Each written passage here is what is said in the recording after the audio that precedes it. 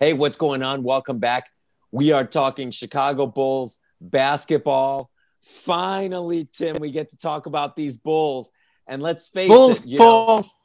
dude, Bulls Pulse, handful of games in. I can't tell you, Tim, how much different this Bulls team under Billy Donovan looks than it did last year under Jim Boylan. Oh, gosh. Tim, talk to me, man. Talk to us. What have you I'm gonna seen so about the like Bulls? we talked about. I'm gonna give a little bit of an overview, and then I'll throw you more what's going on in depth. But obviously, the coach is mattering. The coach is a big deal. The Mm-hmm. Billy Donovan is actually noticing what players we have. He's seeing the personnel. He's using them in the right ways. He's playing to players' strengths. He's able to hit the buttons and relate to the younger players, which is awesome. And in that, he's able to stabilize the younger players by using the veterans. And they're winning in different ways. But first, I kind of want to go over, we had those early games with Atlanta and Milwaukee where, Mm-hmm. that first game, we got run off the floor, 83 points in the first half, giving up. Our defense looked awful. We weren't switching. We were slow. Players were being put into question. Wendell Carter, he just didn't have any confidence. He was a disaster in that game.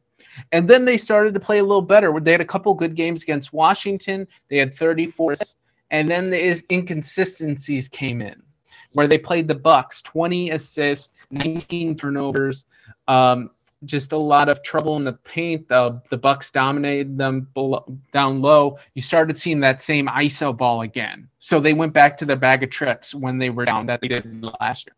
And then we go on the West Coast trip, and son, like we were saying, this West Coast trip looks like the 2009 Bulls. This is some of the best ball we played in 10 years. We're looking good, and it all started with the Portland game. Coming Mm-hmm. back from 20 points down, Zach LaVine was a star. They had 7 people in double figures in that game. They were able to share the ball. You were seeing a beginning of defensive rotations, the drop-down defense. They were making switches, though. Things were really happening. And the offense we talked about, and you'll talk more about this, but LaVine was really rounding. I mean, he made that huge 3 to go up 4 in the final minute. I mean, the final, 15 seconds. It was huge. And in that, you saw Billy finally starting to use our veterans and finding Mm-hmm. out. This is another reason why the coach is awesome, because he's finding out how the team works. And then we hang with the world champions, dude. I mean, we go toe-to-toe. Wendell Carter started improving. We saw his confidence go back up. He had 17 rebounds against the Kings, 23-7 against the Lakers. It was so great. He was just constantly picking up garbage points.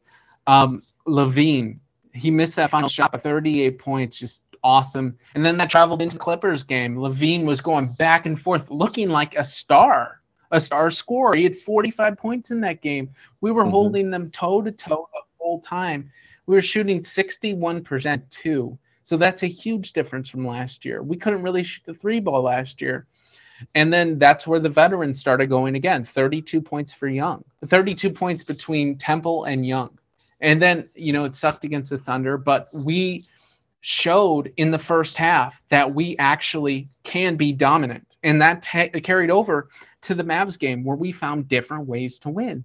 Zach LaVine, Mm-hmm. 10 assists for the first time since his rookie year. He's had 6 assists in 6+ assists in 6 games in a row. This is huge. Mm-hmm. And Laurie came back, had a 29-10 game last game against the Mavs. He's averaging 20+ points in 3 of his 6 games since returning from injuries.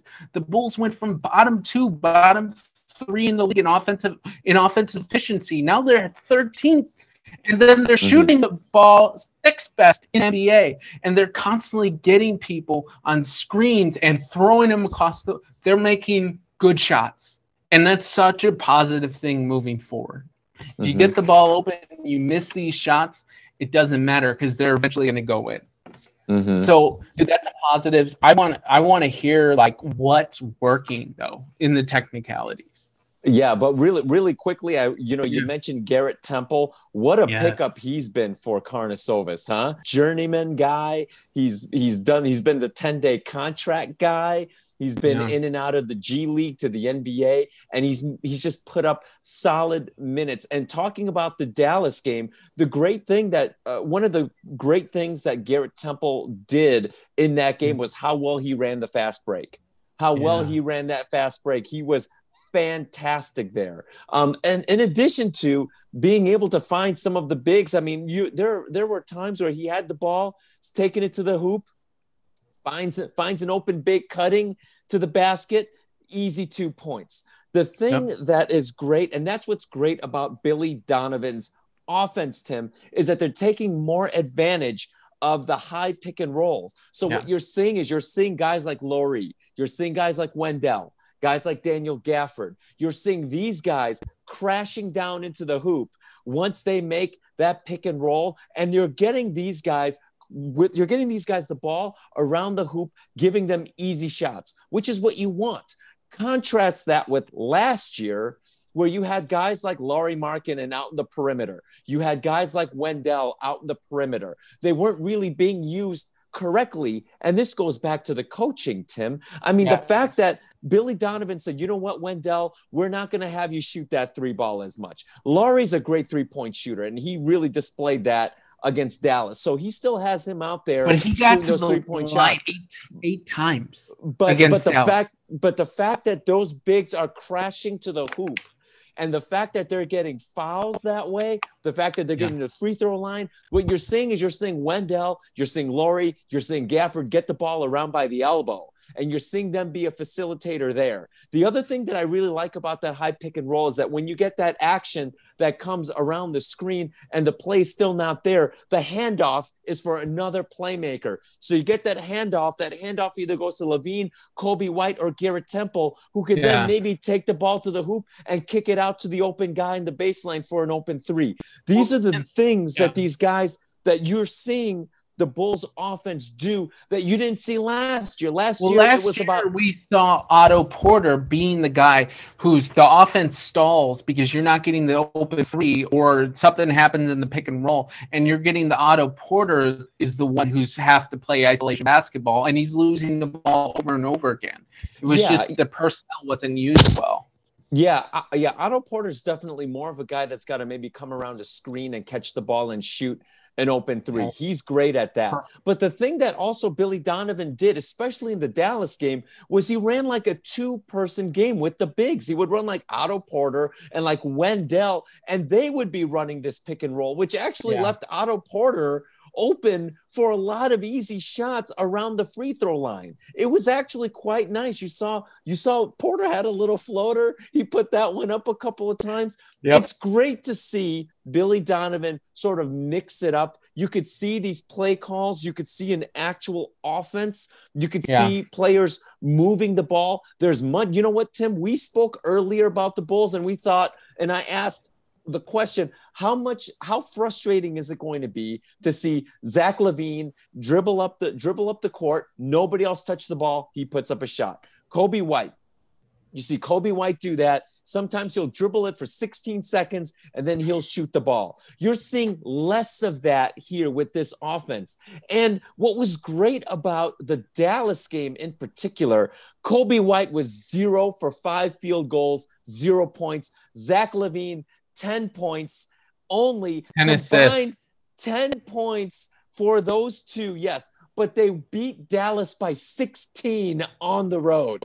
So you're looking at finding different ways to win. Yes. 61 points off the bench. Yes. Like, this is Donovan's almost genius here. Yes. You see guys are touching the ball. You're seeing a lot more action with guys rotating, with guys setting screens, with guys, taking it to the hoop, maybe kicking it out. You're seeing such a variance in the Billy Donovan offense that you did not see in the Jim Boylan offense. The Jim Boylan offense was basically ISO ball. It was basically maybe set one screen, isolate, and that's it. I mean, it was it's like night and day, Tim. And not only did Jim Boylan do that, he used all the wrong guys to do that.